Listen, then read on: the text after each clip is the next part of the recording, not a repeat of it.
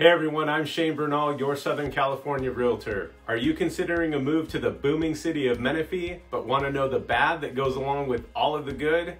Well, keep watching, and by the end, if you're still considering a move to Menifee or any of the surrounding areas, click the link in the description below to schedule a phone call or a Zoom meeting so we can discuss your situation in more detail and provide you with the best service possible.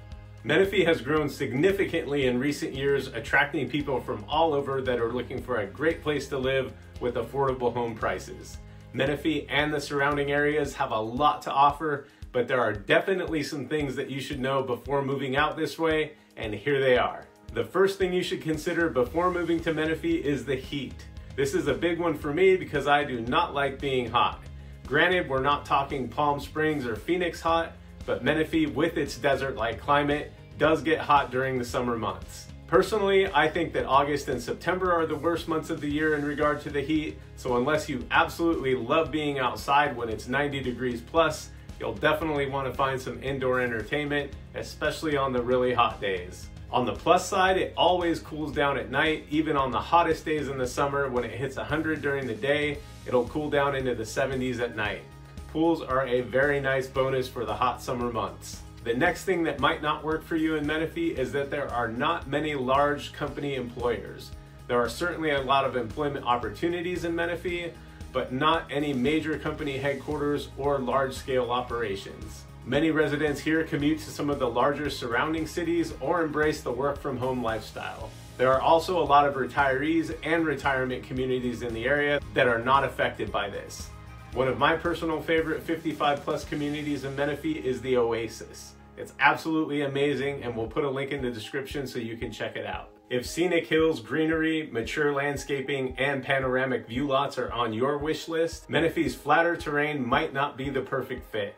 It does have a bit of a desert-like feel to it, and a lot of the homes are newly built, so you're not going to find a lush green environment surrounded by tall trees just yet. If affordability is something that you're looking for, prices have risen significantly in Menifee over the last few years, as they have across the country. So Menifee isn't as affordable as it was a few years ago, but when considering a nice place to live in Southern California, it's still definitely one of the most affordable options. Next on our list is infrastructure.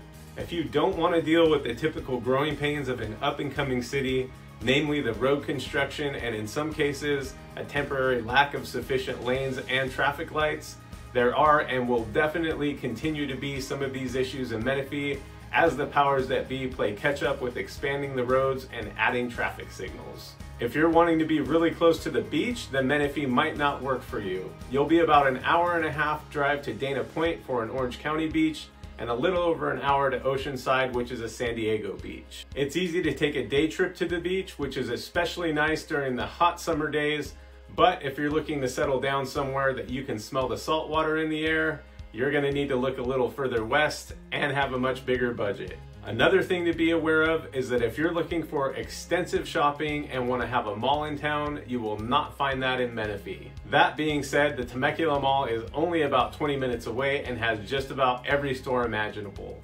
And there is a very large shopping center in Menifee with all of your big box stores, lots of shops, and several places to eat.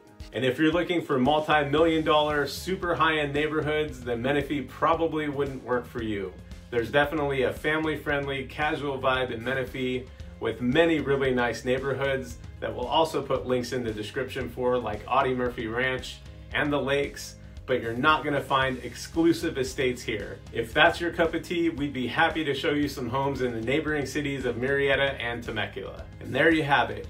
We've helped several families with relocating to Menifee, and they are really enjoying it. If you're considering buying in Menifee or any of the surrounding areas and this video didn't scare you away, we'd love to help you. Don't hesitate to reach out to us with any questions, and be sure to subscribe and turn on notifications for more videos like this, our community tours, and our monthly housing market updates, where we keep an eye on prices and other important market trends. We look forward to connecting with you soon and helping you find the perfect home in the perfect neighborhood.